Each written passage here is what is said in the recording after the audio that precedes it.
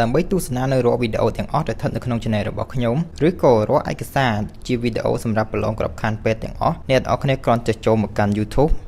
បន្ទាប់មកនៅក្នុងប្រឡោះ search នេះអ្នកទាំងអស់គ្នាគ្រាន់តែវាយពាក្យថា Haisreyleak channel បន្ទាប់មកអ្នកទាំងអស់គ្នាចុច search ពេលនោះវានឹងនាំអ្នកទាំងអស់គ្នាចូលមកកាន់នៅផ្ទាំងដូចនេះ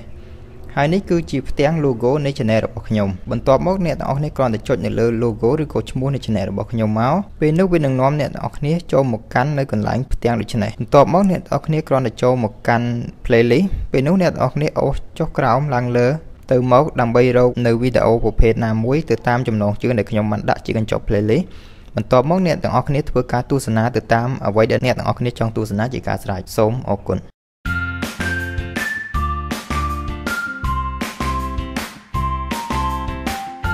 សំណួរចម្លើយ MCQ សម្រាប់ប្រឡងក្របខ័ណ្ឌពេទ្យផ្នែកបរិញ្ញាបត្ររងឈ្មោះ ADM ឆ្នាំ 2019 ឯកសារនេះត្រូវបានរៀបរៀងឡើងនៅថ្ងៃទី 6 ខែមេសា ឆ្នាំ 2019 ដោយខ្ញុំបាទហ៊ឿនហៃគិលានុបដ្ឋមធ្យម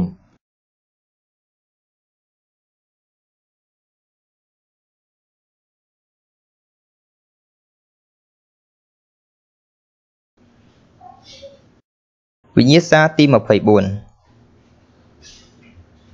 សំណួរទី 1 តើអ្នកទៅធ្វើយ៉ាងដូចម្ដេចប្រសិនបើមានរោគសញ្ញាកូនខ្សោយហើយមាត់ស្បូនបើកមិនទាន់អស់និងកម្ពស់ក្បាលនៅពីលើស្ថានភាព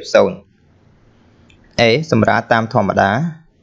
B ត្រូវធ្វើការវះកាត់ភ្លាម C សម្រាលដោយបូម D ទុកតាមដានបន្តតើមួយណាដែលជាចម្លើយត្រឹមត្រូវចម្លើយត្រឹមត្រូវនោះគឺ B ត្រូវធ្វើការវះកាត់ភ្លាមសំណួរទី 2 តើអ្នកទៅធ្វើយ៉ាងដូចម្ដេចប្រសិនបើមានរោគសញ្ញាកូនខ្សោយហើយមាត់ស្បូនបើកមិនទាន់អស់និងកម្ពស់ក្បាលកូនចុះមកត្រឹមស្ថានភាព 0 A សម្រាលតាមធម្មតា B ត្រូវធ្វើការវះកាត់ភ្លាម C សម្រាលដោយបូម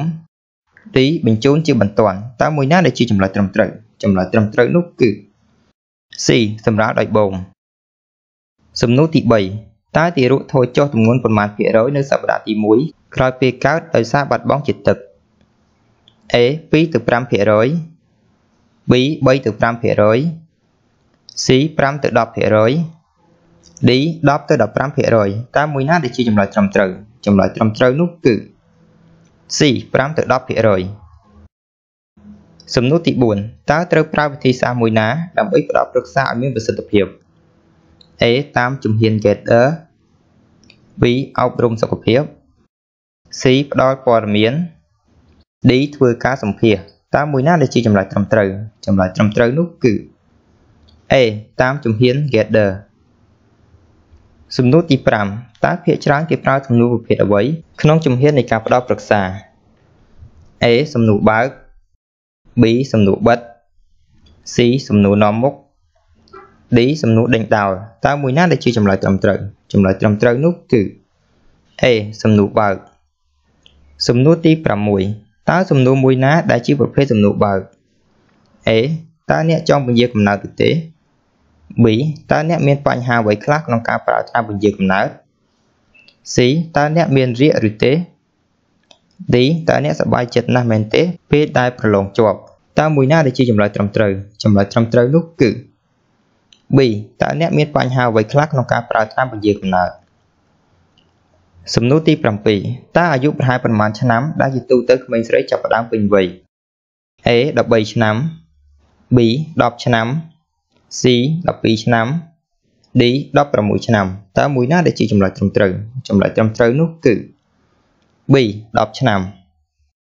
សំណួរទី 8 តើសញ្ញាឬសភាពមួយណាដែលគេអាចកំណត់ថាក្មេងស្រីចូលវ័យជំទង់ A មានចេញមុន B មានភាពតុបតែងខ្លួន C មានរបៀប D មានរដូវតើមួយណាដែលជាចម្លើយត្រឹមត្រូវចម្លើយត្រឹមត្រូវនោះគឺ D មានរដូវសំណួរទី 9 តើសញ្ញាឬសភាពមួយណាដែលគេអាចកំណត់ថាក្មេងប្រុសចូលវ័យជំទង់ A មានចេញមុន B មានភាពតុបតែងខ្លួន C មានចេញទឹកកាម D មានរបៀបរៀបរយតើមួយណាដែលជាចម្លើយត្រឹមត្រូវចម្លើយត្រឹមត្រូវនោះគឺ C មានចេញទឹកកាមសំណួរទី 10 តើអាយុប្រហែលប៉ុន្មានដែលជាទូទៅក្មេងប្រុសចាប់ផ្ដើមពេញវ័យ A 10 ឆ្នាំ B 11 ឆ្នាំ C 12 ឆ្នាំ D 13ឆ្នាំតើមួយណាដែលជាចម្លើយត្រឹមត្រូវចម្លើយត្រឹមត្រូវនោះគឺ C 12ឆ្នាំសំណួរទី11តើនៅអាយុប៉ុន្មានខែដែលទារករៀនដើរដោយខ្លួនឯង A អាយុ6ខែ B អាយុ9ខែ C អាយុ10ខែ D អាយុ12ខែតើមួយណាដែលជាចម្លើយត្រឹមត្រូវចម្លើយត្រឹមត្រូវនោះគឺ D អាយុ12ខែសំណួរទី12តើមូលហេតុអ្វីដែលបណ្ដាលឲ្យទារកមិនមានការលូតលាស់ A បរិយាកាសរស់នៅមិនល្អ B មានទំនាក់ទំនងមិនល្អពីឪពុកម្ដាយ C មានជំងឺពីកំណើត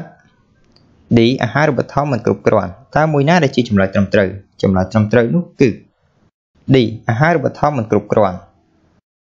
សំណួរទី13តើក្មេងអាយុចន្លោះពី1ទៅ2ឆ្នាំមានការលូតលាស់កម្ពស់ជាមធ្យមបានប៉ុន្មានសង់ទីម៉ែត្រ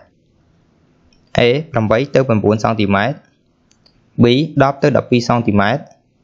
C 14ទៅ16សង់ទីម៉ែត្រ D 18ទៅ20សង់ទីម៉ែត្រតើមួយណាដែលជាចម្លើយត្រឹមត្រូវចម្លើយត្រឹមត្រូវនោះគឺ B 10ទៅ12សង់ទីម៉ែត្រសំណួរទី14តើក្មេងដែលមានអាយុ2ឆ្នាំរៀនពីឥរិយាបថលើបញ្ហាសីលធម៌បានច្រើនតាមរយៈនរណា A ខ្លួនឯងផ្ទាល់ B ក្មេងៗដូចគ្នា C ឪពុកម្ដាយ D អ្នកជិតខាងតើមួយណាដែលជាចម្លើយត្រឹមត្រូវចម្លើយត្រឹមត្រូវនោះគឺ C ឪពុកម្ដាយសំណួរទី15តើជាលិកាគឺជាអ្វី A បណ្ដុំសារធាតុម៉ាទ្រិកដែលមាននៅក្នុងសារពាង្គកាយ B បណ្ដុំកោសិកាសម្រាប់បង្កើតផ្នែកផ្សេងៗរបស់រាងកាយ C បណ្ដុំសារធាតុគីមីដែលមាននៅក្នុងសារពាង្គកាយ D ចម្លើយកបូកកត្រឹមត្រូវតើមួយណាដែលជាចម្លើយត្រឹមត្រូវចម្លើយត្រឹមត្រូវនោះគឺ B បណ្ដុំកោសិកាសម្រាប់បង្កើតផ្នែកផ្សេងៗរបស់រាងកាយសំណួរទី16តើជាលិកាអេពីតេលីយ៉ាលមានតួនាទីសម្រាប់ធ្វើអ្វី A បង្កើតស្រទាប់ការពាររាងកាយ B បង្កើតស្រទាប់ខាងក្នុងនៃសរីរាង្គក្រៅ C បង្កើតជាសរីរាង្គទ្រទ្រង់ D ចម្លើយកបូកខត្រឹមត្រូវតើមួយណាដែលជាចម្លើយត្រឹមត្រូវចម្លើយត្រឹមត្រូវនោះគឺ D ចម្លើយកបូកខត្រឹមត្រូវសំណួរទី17តើលីហ្គាមិនដែលចងភ្ជាប់ឆ្អឹងទៅនឹងឆ្អឹងកើតឡើងដោយជាលិកាអ្វី A ជាលិកាសន្ធានសាមញ្ញ B ជាលិកាសន្ធានចម្រុះ C ជាលិកាតភ្ជាប់ដែលមានសរសៃពណ៌ស D ជាលិកាតភ្ជាប់ដែលមានសរសៃពណ៌លឿងតើមួយណាដែលជាចម្លើយត្រឹមត្រូវចម្លើយត្រឹមត្រូវនោះគឺ C ជាលិកាតភ្ជាប់ដែលមានសរសៃពណ៌សសំណួរទី18តើនៅលើសរីរាង្គមួយណាដែលគេសង្កេតឃើញមានជាលិកាអាឌីប៉ូ A សរសៃឈាម B សួត C ដោះ D ចម្លើយទាំងអស់ត្រឹមត្រូវតើមួយណាដែលជាចម្លើយត្រឹមត្រូវចម្លើយត្រឹមត្រូវនោះគឺ C ដោះ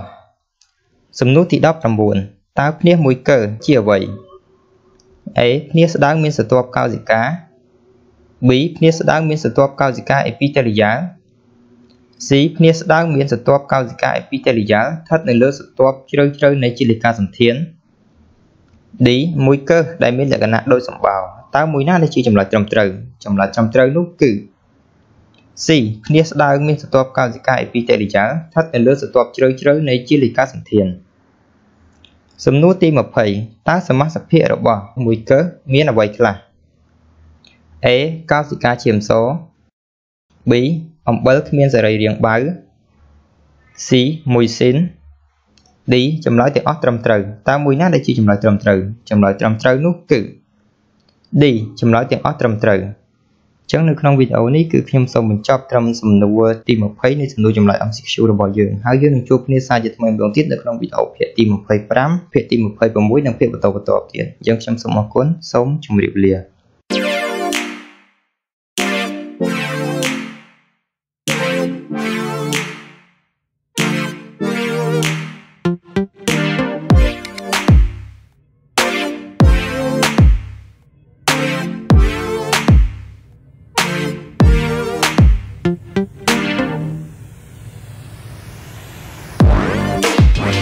ដើម្បីទទួលបាននូវវីដេអូជាឯកសារសម្រាប់ការប្រឡងក្របខ័ណ្ឌពេទ្យថ្មីមុនគេជារៀងរាល់ថ្ងៃសូមបងប្